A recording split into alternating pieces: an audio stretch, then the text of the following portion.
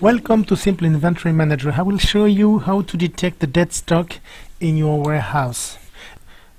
The Simple Inventory Manager has a tool that enables you to detect the products that have many movements and products that are never used. I go into my history. I can select the dates of my search. I go 1 year away, and then I can just list the movements. I can see that this product had 4 outputs. This product has been moved 10 times, and if I sort by this column, I will see the products that have very few moves, and I see the one that have more movement. The other function is to detect the product that has no movement at all.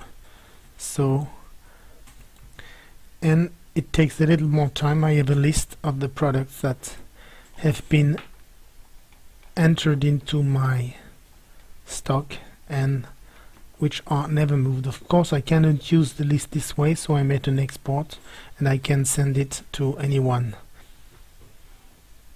Thank you very much.